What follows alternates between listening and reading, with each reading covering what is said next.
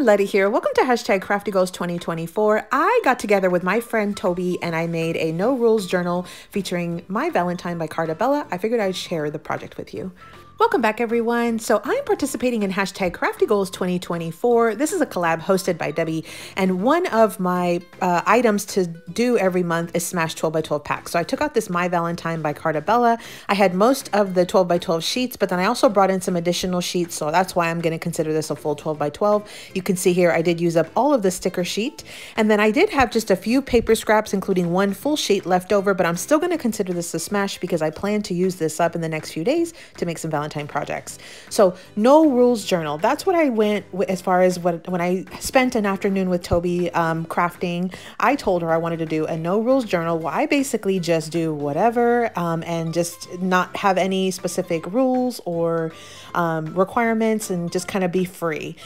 So I did do a pamphlet stitch on this, and I just tied this together with some general little fabric there. I believe it's like a seam binding, but I went ahead and I had a ton of fun with this. You see here, I do have a 3-hole pamphlet stitch. And so that was something that Toby had taught at her recent class that we did at our in-person event.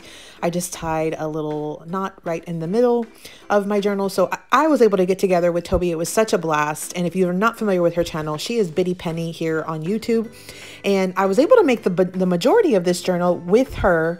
And then I went ahead and finished off some of the decorating. So I added some pockets, you see here. And then I also brought in some graph paper. Now she was kind enough to bring out some of her supplies when we met, and she had a ton of fun papers and things that you'll see throughout this. So you see here, I did a little journal pocket, like a library pocket, and I did leave it open on 3 sides, and then I have a little pocket on the inside. And then on this one, I wanted to add in some paper to do some journaling. So I went ahead and made it a pocket. So I have a place to do some journaling and then a pocket right behind it, some white paper. I think this was one of Toby's favorite pieces here. I had glued in a book page, but I did it in a way that it would be hinged to the front page. And then I wanted to include a envelope, and my envelope was like a 6 by 6 envelope. So I folded it a little bit, and you still have a pocket, but it is folded so that way it will fit inside of this journal. Now this journal is, I believe, a 6 by 9. And so you see here, a 6 by 6 envelope would be just a little bit too big. I did fold or glue the envelope through in 3 spaces and have a pocket at the very top. So I've got another pocket on this next page, and then some coloring sheets here, and then some white paper. And this white paper is a 32-pound white paper. I find this just a little heavier than my regular copy paper, so I love it better.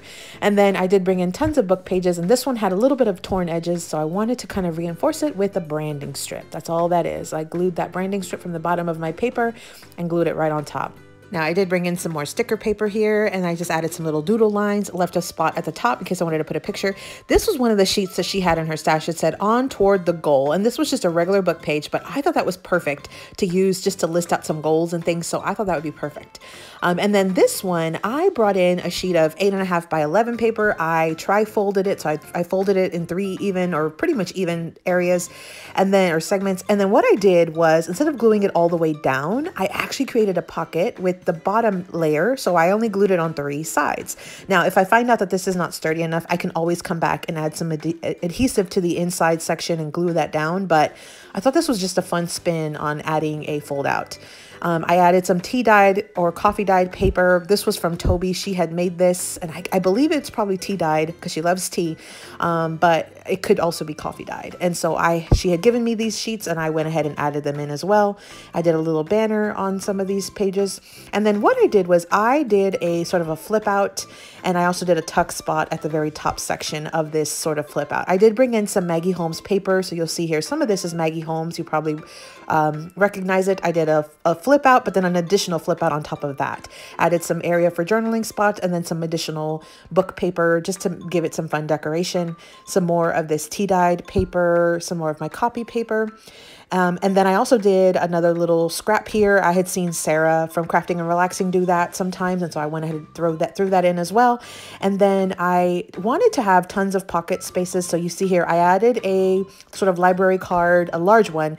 I had 2 pockets, but then I glued it on 3 sides to have an additional tuck spot behind. And I believe I was inspired by Debbie on that because she puts a ton of little pockets and tuck areas in her projects. So on the bottom, I had also seen Sarah do these sort of flip up things. things where you extend the page, and that's exactly what I did here. I extended it, and then I have a little sticker at the bottom, Happy Valentine's Day.